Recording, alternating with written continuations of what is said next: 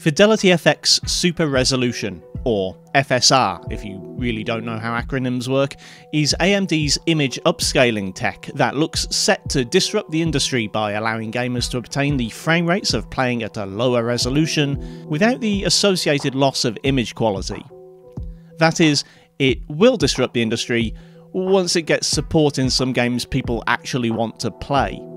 Well, last month, developers Capcom implemented this new wonder tech in a patch for Resident Evil Village, an actual factual AAA game that could really see a benefit for gamers with lower end hardware. And wait, doesn't this game already have a perfectly good upscaler?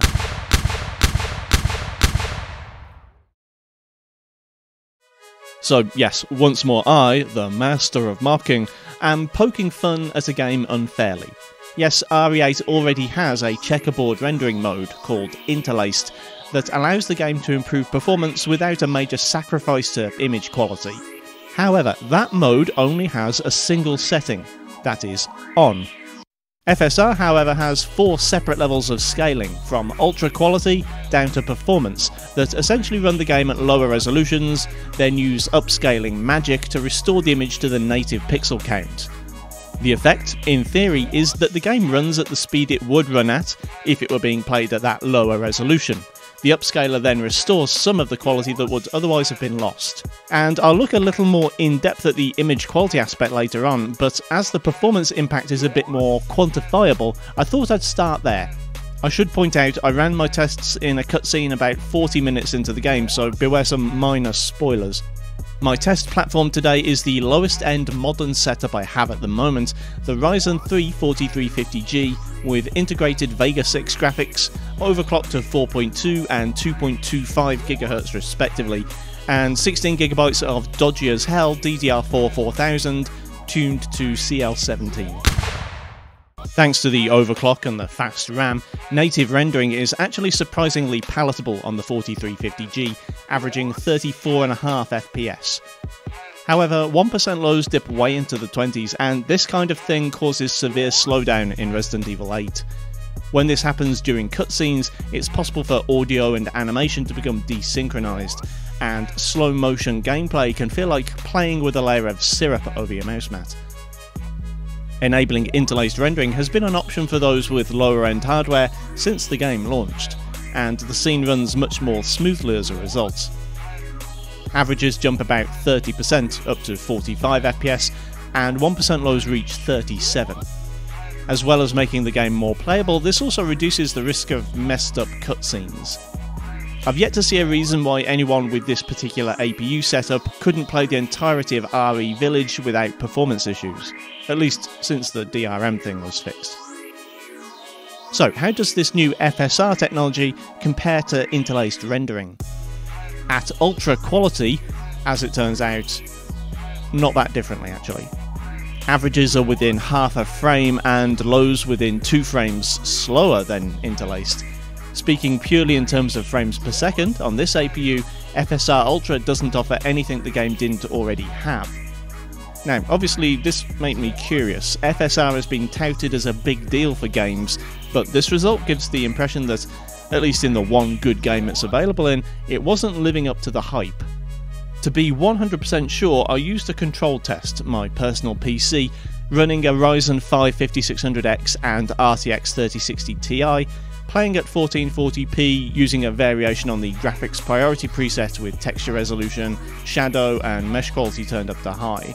Rather than testing purely in the same cutscene, I used my usual GPU benchmark run, which is roughly 75% gameplay and 25% cutscenes. The results pretty much bear out the earlier test with the APU. Interlaced rendering, this time offering a 25% benefit over native, with the 5% discrepancy explained in part by hitting a CPU limitation, and the FPS difference between interlaced and FSR Ultra once more is only within the margin of error.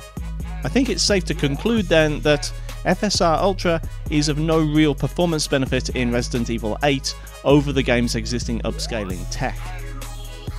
Of course, as I said earlier, FSR isn't just defined by its Ultra setting. There are 3 more modes to choose from. FSR Quality, one step down from Ultra in terms of render resolution, gains an extra 7 FPS to both averages and minimums for a 17% boost in performance. Balanced, a further step down and only one notch above the minimum, comes close to offering 60 FPS average, gaining 10% over Quality mode. Finally, FSR Performance uses the lowest resolution base image, and as a result it manages an impressive 65 FPS with lows of 56, an increase of over 12% over Balanced and 90% overall. There's no such thing as a free lunch, and this extra performance from the various scaling options doesn't come without compromise. As you might expect, the greater the benefit in frame rate, the more image quality is sacrificed. To get the best quality captures within the limits of my current gear, all the following footage was captured from my personal rig, running at the same settings as the 4350G, though obviously with much higher frame rates. Still, it might be hard to see differences on screen, what with compression and all, so I'll do my best to describe the differences.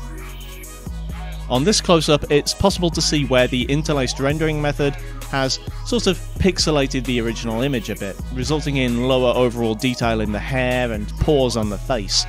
There's a minor loss in sharpness as a result, though this is the sort of thing you'll really only see if you're pixel peeping at a relatively static subject. FSR Ultra trades in the pixelation of interlaced mode for a sort of general softness when compared to native res. In motion, this might not be noticeable depending on your own standards of image quality. On the positive side, FSR Ultra exhibits none of the weird banding in the fire effects that I noticed in interlaced mode while editing this video. Looking at this outdoor scene from normal gameplay, the difference is a bit more stark. Interlaced makes aliased lines more noticeable and destroys some distant detail, whereas FSR Ultra softens the alias lines and with it takes away even more detail. The difference here is much more noticeable even without zooming in, especially given the number of tree branches in this particular scene.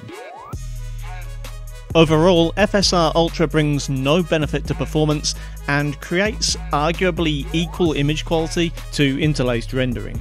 In other titles, this may not hold true, especially if they lack an equivalent tech to interlaced rendering, but as it stands, there isn't a whole lot to recommend the use of FSR Ultra in this title. So, how about the other modes? Well, if your PC hardware is less capable than what I'm testing here, chances are you were ready to low-spec gamer the shit out of the game to make it playable anyway. But for science, let's look at how much FSR affects image quality at lower settings. Dropping from Ultra to Quality, which as a reminder gives an extra 17% performance, actually has a relatively minimal effect on image quality in the cutscene. Jaggies are perhaps a tiny bit more jaggy than they were, but overall softness appears, at least to my eye, about the same. The JPEG style artifacting is a bit more pronounced in hair and other previously high detail areas, but the reality of it is, in motion, most of this is academic. If you were already willing to take the quality hit from Ultra, you'll probably be satisfied with a hit from Quality too. Stepping down to Balanced is where I don't have to zoom in to see a difference anymore. The added softness is apparent without straining my eyes to see it, and when I actually do zoom in, I can see how FSR Balanced has effectively had the same effect on detail as a light Gaussian blur filter. To gain the extra 10% performance boost over Quality, a lot of detail has to be sacrificed to Mother Miranda. Given the drop-off in quality from Balanced, then I can already guess what performance mode will look like, and to give you an idea of what I think's happening, let me show you something. If we take a square in Photoshop and blur it out, then sharpen the hell out of it, it's no longer a square. It has these rounded edges now. If you do that to pixels on a large enough scale, you get what we see here in FSR Performance, where fine details take on a sort of rounded, blobby appearance. This is in fact bad enough that I started to wonder, what actually are we gaining above just running the game at the render resolution? FSR Performance halves the resolution on each axis, meaning that if your output is 1920 by 1080, it's upscaling from 960 by 540. So I dropped the render resolution to 0.5 in the settings menu, where it's listed under the rather vague name of image quality, and captured the cutscene again.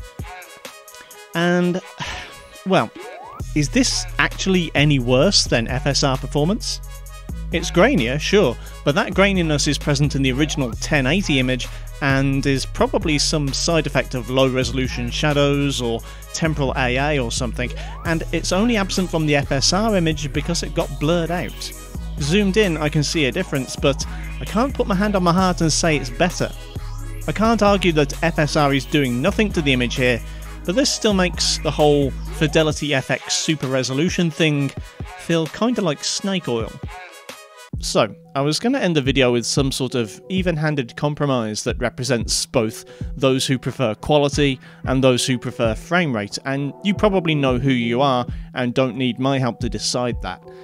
The point I think I've accidentally arrived at is that, well, at least in this game, FSR Ultra is no better than interlaced rendering, and lower FSR settings are not only of little improvement over playing at lower resolutions without FSR, at the extreme end of things, they might actually be, subjectively, worse.